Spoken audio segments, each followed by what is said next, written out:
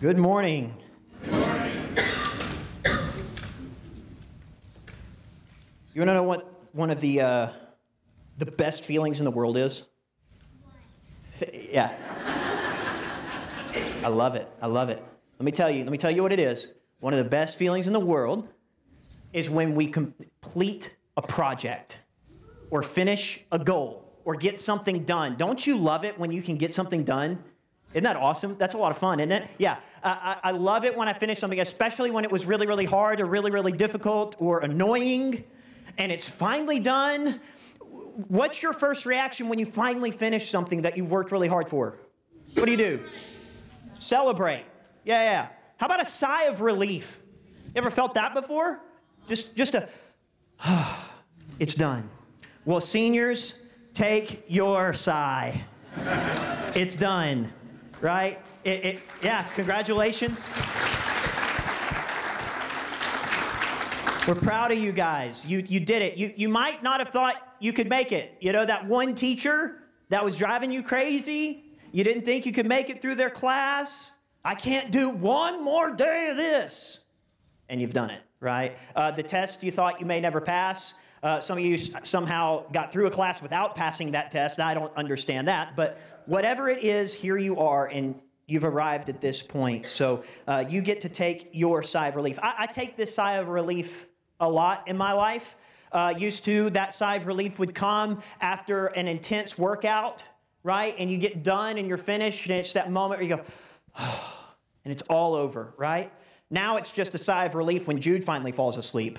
The sigh has changed over the years, right?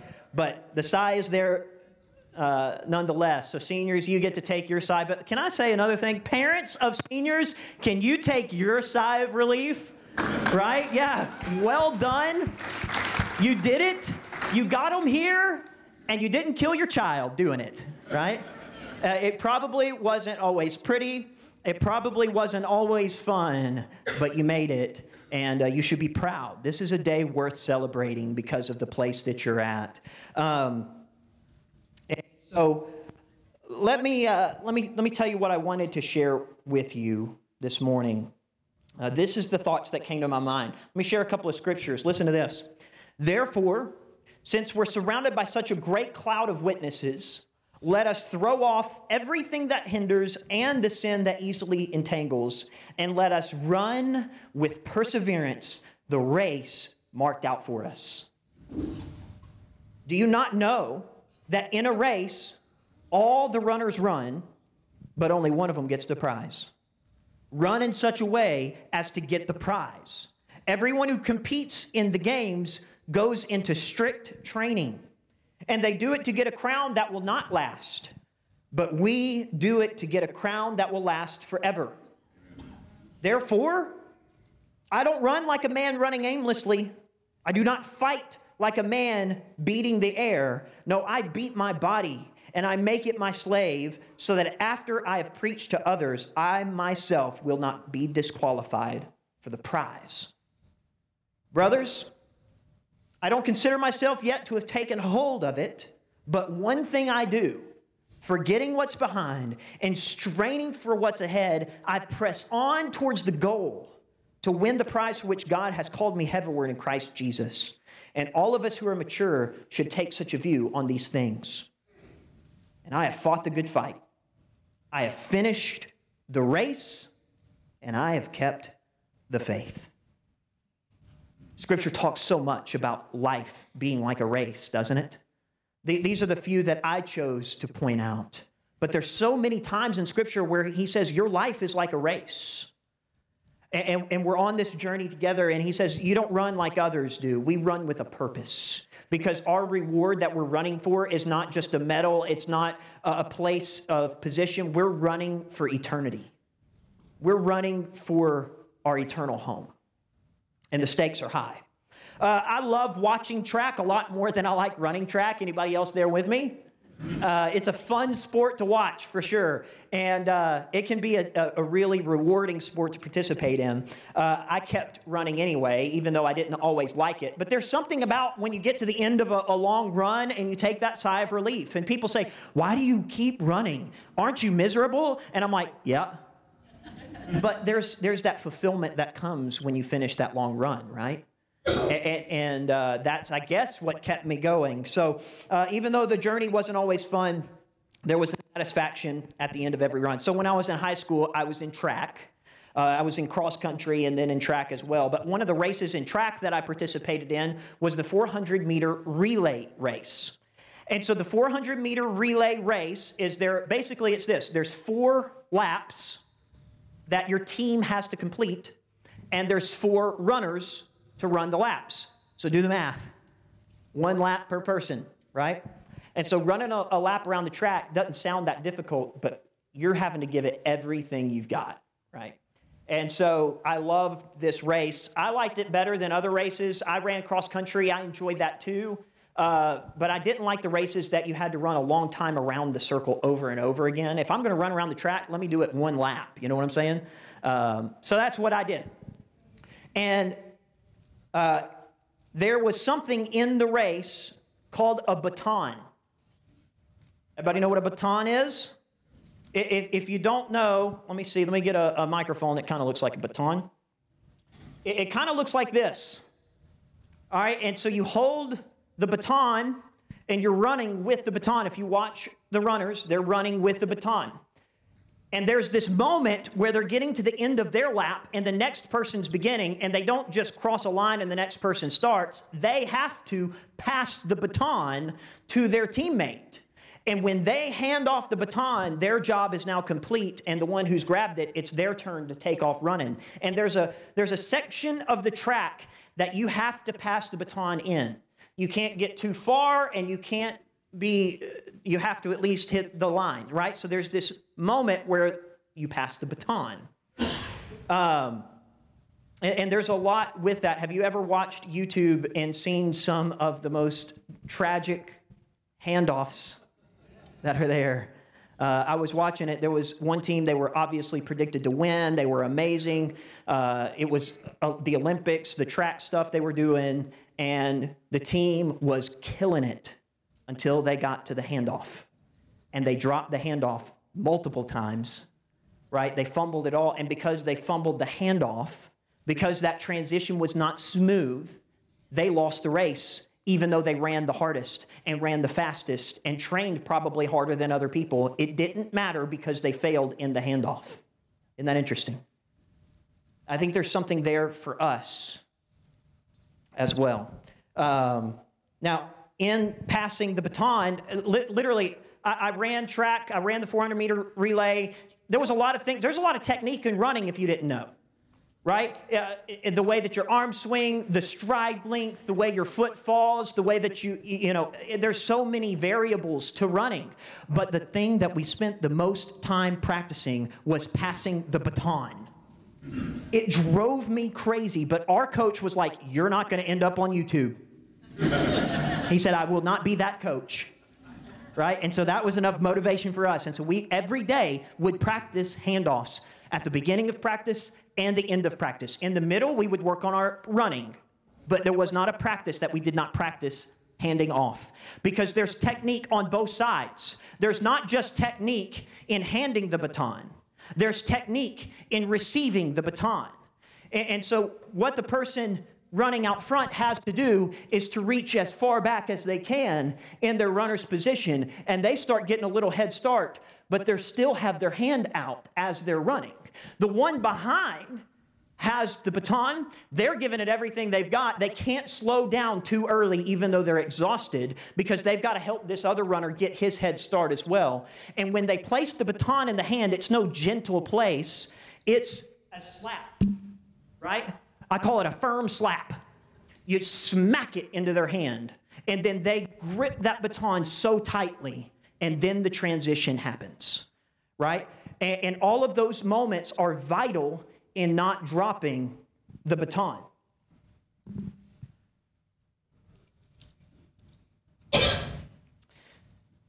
When I think about important Sundays as a preacher, there's a lot that come to mind. Typically, Christmas and Easter and Mother's Day are kind of the big ones, right? When you think about big Sundays. But I think the most overshadowed and possibly the most important Sunday is Senior Sunday. It's this one right here, and I'll tell you why. We have a phrase in ministry. We talk about being there for people in ministry. You need to be there to hatch them, patch them, and dispatch them. Right? When they're born, when they're sick, and when they die. And we're there through all of that. Why? Because each one of those things are transition moments. And transition moments are so important. But the reason I say this Sunday is special is because on days like Easter and Christmas, we come together because of what Jesus did. But on Senior Sunday, we come together because of what God's doing in our life right now. We come together because we're in a transition moment. And so every senior in here, you're in that transition moment at the same time. See, transitions happen at different times. That's why ministry's tough. Because some of you, you're in a great season of life and nothing's changed. But some of you, everything's changing right now. But on Senior Sunday, I get a lot of people in the transition all at the same time. Every parent, every grandparent, every friend of a senior, every sibling of a senior, and every senior yourself is into this transition. And if we don't, listen to me, if we don't pass the baton well, it doesn't matter how strong you've run until this point. If you don't get the right start into this next chapter of your life, it's going to be very hard to make up for it. And so as tired as you are, as much as you want to just take your sigh of relief, you should. You've earned it. But at the same time, there's still some things you have to do. Very quickly, let me tell you a couple of what I've put down. By the way, think about Scripture for a second. Transitions are a very scriptural thing. Most of the time when you think of a story of someone, they're caught in transition, right? God shows up every day, but he really shows up in the transition. And it's in the moments of transition that people's faith either crumbles or it's strengthened. So which will yours be as you move into this season of your life? It's one or the other. I've got some other things, but we're going to move on from there. Let me tell you what I wanted to share. Seniors, this is for you. It's your turn to take the lead. It's your turn to run, right? People have been running for you. They've taken their lap for you. They've drug you to church. They've dragged you to school. They probably still drag you out of bed every now and then, right?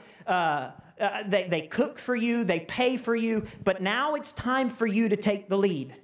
It's time for you to do some things that you might not have done. And for some of you, being out on your own is really exciting. For others, it's terrifying. And for most of you, it's somewhere in the middle, right? But whatever you feel about the next chapter of life, it's time for you to take the reins. So one thing is you got to take lead in your own health. Stay healthy. Don't cook ramen noodles in Solo cups in the microwave, okay? It's a bad idea. So I don't know where that idea came from. It's not like I would do something like that, guys. You got to take care of yourself. Your mom's not going to do your laundry, right? You got to do your own laundry. There's some responsibilities you got to take. But not only that, but you got to lead in your work ethic as well. You got to choose to wake up and say, I'm going to make the most of today and make every day count. Nobody else is going to do that for you. If you just want to sit around and be lazy and stay in your bed all day, nobody's there to say, hey, get up, right? You've got to take the rein on that. But most importantly, it's time for you to lead with passion in your faith. You've got to want your faith to grow more than anything else. You've got to make a pact that says, I will grow in the Lord. And you've got to have that deep desire. You know, one of the most frustrating things, I was talking about track, one of the most frustrating things was when we got a guy on our team who didn't run fast.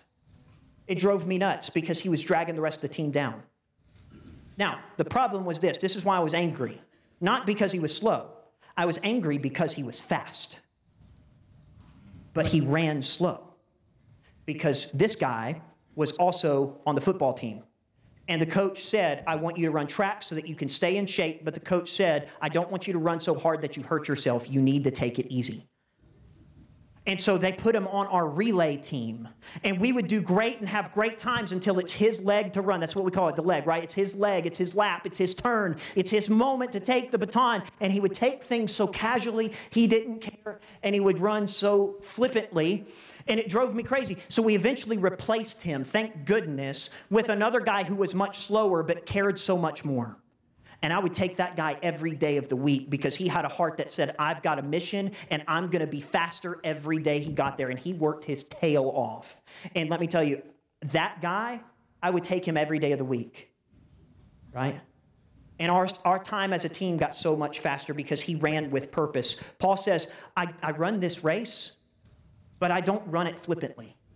Right? I run it with intentionality, and you have to do that too. It's your turn to be intentional in your faith. So what that means is this. A 2017 study shows that 2/3 of teens will drop out of church when they go to college. 2/3 of teens. So here's my challenge. Don't be another statistic. Don't let that happen to you. And here's how you do it. One, you got to stay connected to your church family. Okay, so parents, this is your message. You're not done yet. Okay, you've gotten to this point, but you can't just say, hey, I've raised you 18 years. Here you go. That's not how you pass the baton. You still got to run. You've got to firmly slap that baton down in their hands, sometimes a little hard to say, hey, right? Do what you're supposed to. But you've got to put it down with intentionality. What that means is you've got to go to their school with them. You've got to go and find the church that they will be a part of with them. You've got to go see what this looks like. You've got to pray over them. You've got to help them move in. You can't just say, you're out on your own, good luck, and walk away. As much as you think that might be helpful, it's not. Don't do it that way. You help your kid find their space and their people and their church family. But for the seniors, you've got to choose to find those same people. You've got to go looking for your church family. You've got to make your faith a priority. Most people, listen, here's the deal. Most teenagers don't go to college saying, I'm going to go party and lose my faith. In fact, a statistic in the same year of 2018, Alan, I promise this is where I'm wrapping up. The same statistic, 20% of teens that lose their faith lost their faith and knew they were going to lose it before they left. So 20% of people say, I'm done with this. Once I get out of here, I'm done with church. And so if that's you, I'm not even talking to you this morning because you've got a whole nother sermon that you need, right?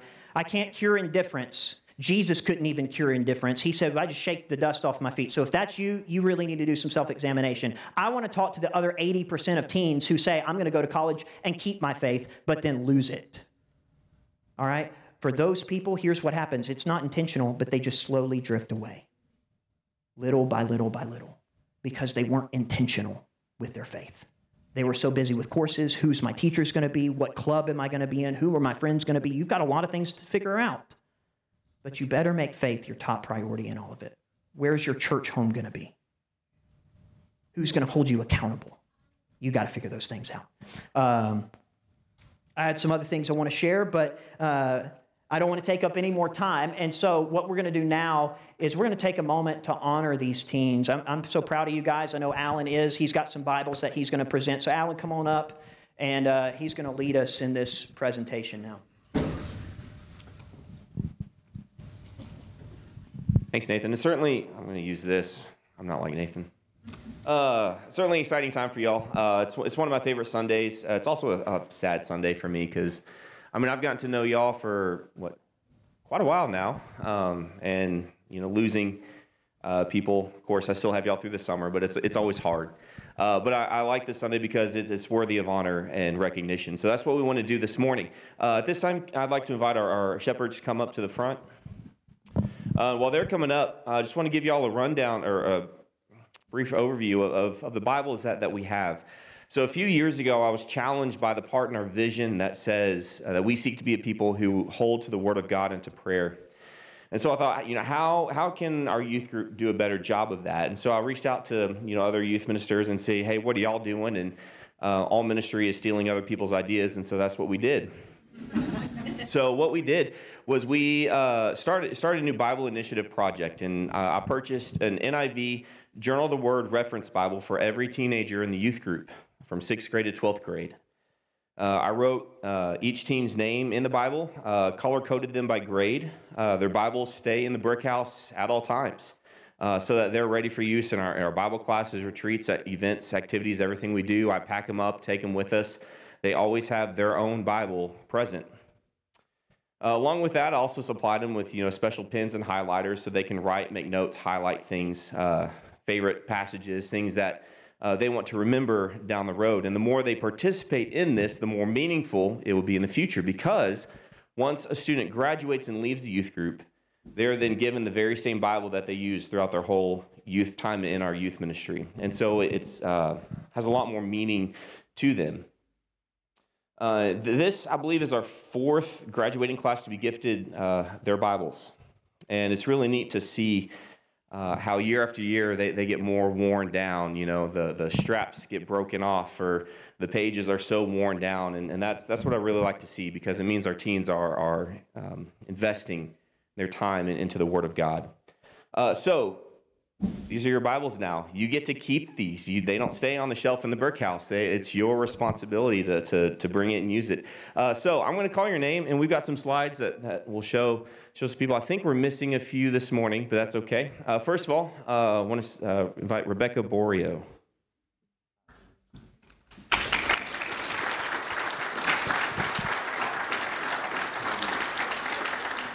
So Rebecca is graduating from Hendrickson High School, plans to attend Midwestern State University to pursue a degree in dental hygiene, where she hopes to become a dental hygienist. Also, while in college, she will work on staff at Camp Blessing. Next is, I don't believe she's here, Abigail Guerra.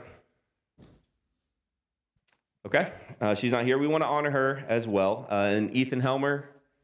I think so. Ethan, real quick, is graduating from Leander High School, plans to start work as an electrical apprentice before going into trade school to become a certified electrician. Jonathan Hilt.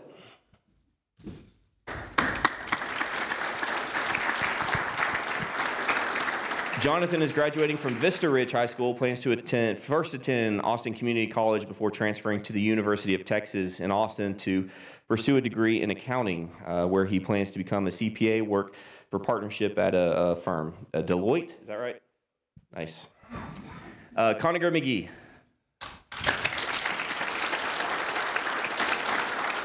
Conager is graduating from Tom Glenn High School and plans to attend Texas Tech University to pursue a degree in natural resource management and conservation, where he'd like to do something in range management. I'm not sure what that means, but that sounds like fun. And lastly, Ethan Robledo. I think he's here.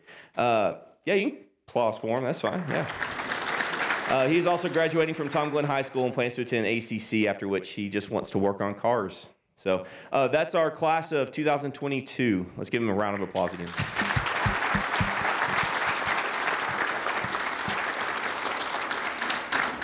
All right, for y'all up here, I've just got a few things I want to say before I ask Kenny to pray over y'all. So y'all listen up good.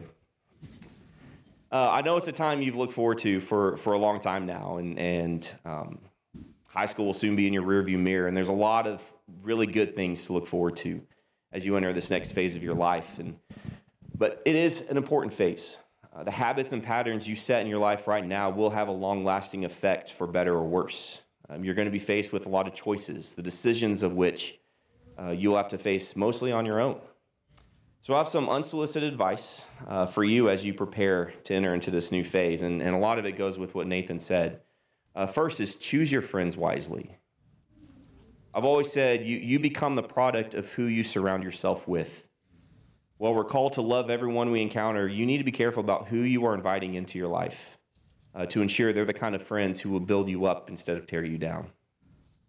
Second, choose who and what you listen to carefully. As Nathan so eloquently says, you spill what you fill. You will ultimately become what you decide to watch or who you decide to listen and follow. Now, there are a lot of things in this world that sound good and pleasant, but eventually lead you astray. I urge you to stay connected to Christ as your foundation and discern all things with him in mind. And lastly, Finally, choose to pursue your relationship with Christ. It's up to you now. Your parents aren't going to force you to come here anymore. It's up to you, as Nathan pointed out. So choose to make Christ an important part of your life. And in all these things, trust in God. May he be the guiding light in your life and the source of your light as you shine his light in the darkness. Our theme verse for our youth ministry is Matthew 5:16. That says, "Let your light shine before others that they may see your good works and praise your Father in heaven." So while I and we are saddened to see you leave, we're excited about the many opportunities you have in this next phase of life as you seek to shine your light in the darkness. I'm going to invite Keene to say a prayer of blessing over y'all.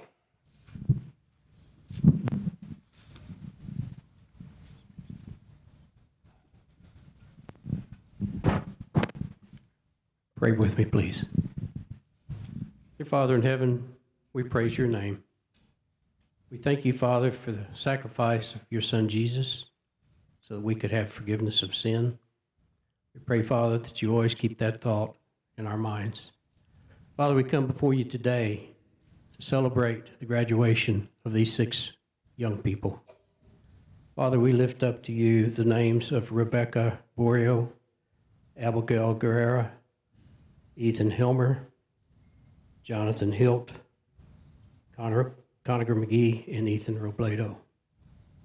Father, we pray that you watch over them, that you bless them every day with your watchfulness, that you protect them, Father, from Satan. Father, we pray that you impart on them your wisdom so they can make sound, rational decisions and judgments as they step from youth into young adulthood, Father. We pray, Father, that each day they're reminded that you are God, and that the most important thing is that you are God and you sent your Son, Jesus, to die for them individually. We pray, Father, as they go throughout their day, that they're mindful of that. That, Father, as they meet people who need to know the story of Jesus, they can say, hey, let's talk about Jesus. Let me tell you what he's done in my life. We pray, Father, that you be with them through their chosen endeavors, whether it be school, trade school, or work. Pray that you watch out for them, Father. Father, they've come a long ways, and they've just started a new journey. We pray for their families, Father, the sacrifices their families have made for them, the love and caring that they've been shown by their families. We pray, Father, that they will have an even stronger relationship with their parents as they grow and realize how far they've come and how far their parents have brought them and led them. Father, we pray that you be with us as a church family, as we support them, as we think about them, as we pray over them, as we console their parents who so many will suddenly find themselves as empty nesters. Help us to be available, Father, not only to the parents, but to these graduates as they need help. Father, in all things, we praise your name, and we lift up this prayer in the name of your Son, our Lord and Savior, Jesus. Amen.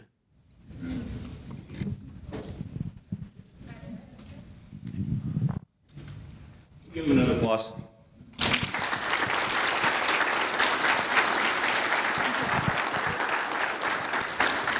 And y'all can go sit down now. Before Nathan comes up, I've got a passage of scripture I want to read. And this is from Ecclesiastes chapter 4, starting in verse 9. It says, 2 are better than 1, because they have good return for their labor. If either of them falls down, one can help the other up. But pity anyone who falls and has no one to help them up. Also, if 2 lie down together, they will keep warm. But how can anyone keep warm alone? Though one may be overpowered, 2 can defend themselves. The cord of 3 strands is not quickly broken. Amen.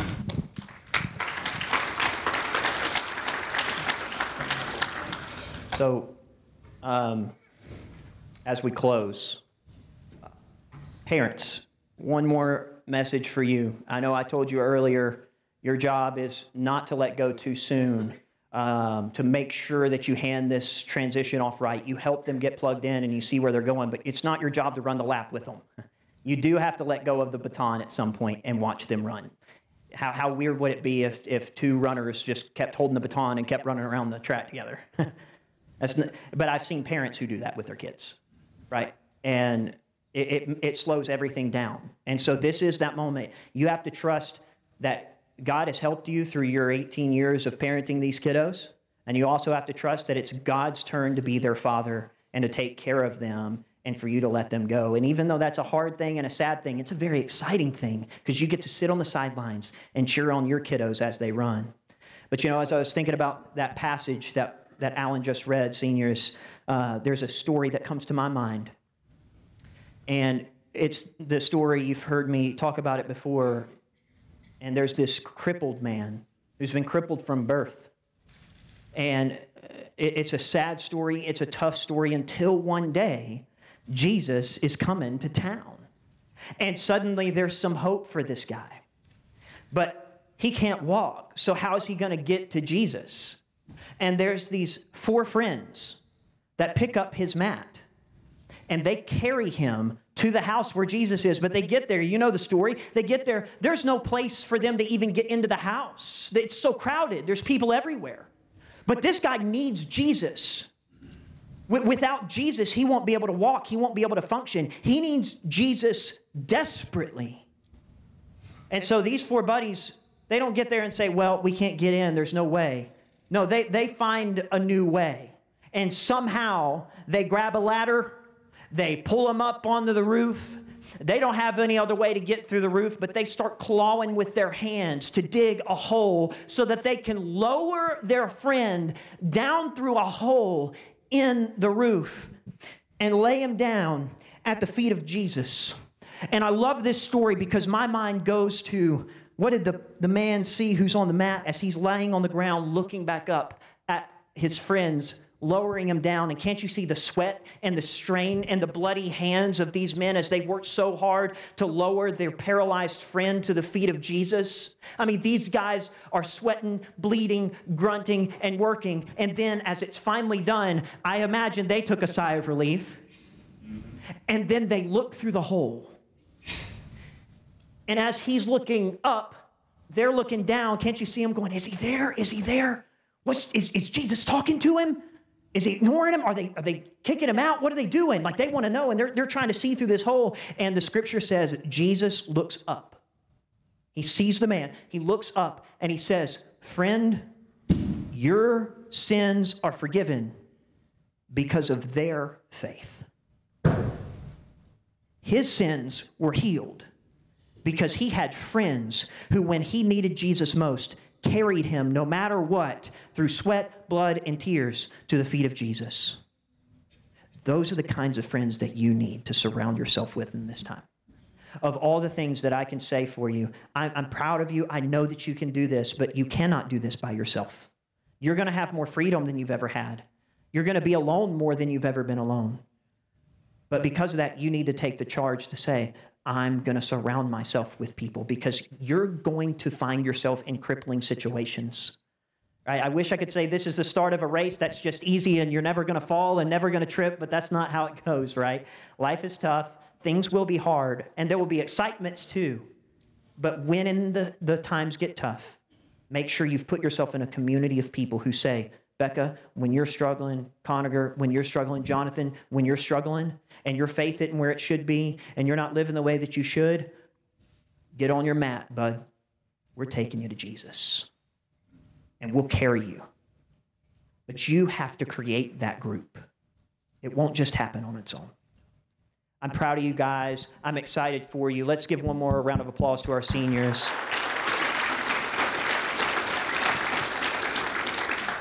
Typically, I would just jump into an invitation, but I want to end with one more prayer over these kiddos, so let's pray. God, thank you so much for who you are and all that you do for us. And God, I thank you for the transition moments in our life. The big moments where the baton has to be handed off and new doors are opened as old doors are closing. And there's so much excitement and so much anxiety, especially now over our seniors and their families as they move into this new chapter. But God, I just pray that you bless them. God, give them so much joy. Give them so many awesome memories. Help them to find so many wonderful friends. But God, help them to grow in their faith as they take this step. God, thank you so much for Alan, who has poured so much into these kids. I get to work with him every day, and it's such a blessing to see his passion for wanting these kids to succeed. He loves them so dearly, and there's been so many times where we've had conversations, and he just says, man, I just want them to get this. I just want it to be good. I just want it to go well. He really cares about them. So God, I pray a blessing over him and Tracy and Caleb and Shelby and their whole family. God, thank you for bringing them to us, and thank you for their work that they do. God, it doesn't go unnoticed. We love you, and we are so excited to see how you bless this transition time for all of these guys and girls. And it's in Jesus' name I pray, and the church said, Amen. The lesson's yours. Think about it. If you need to respond, won't you come now as we stand and sing?